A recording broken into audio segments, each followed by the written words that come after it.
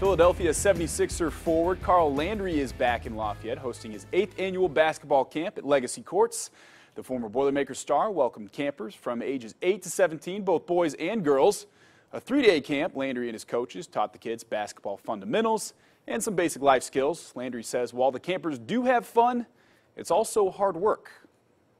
What sticks out to me is just how much the kids enjoy it at the end of the camp, and at the same time they hate it.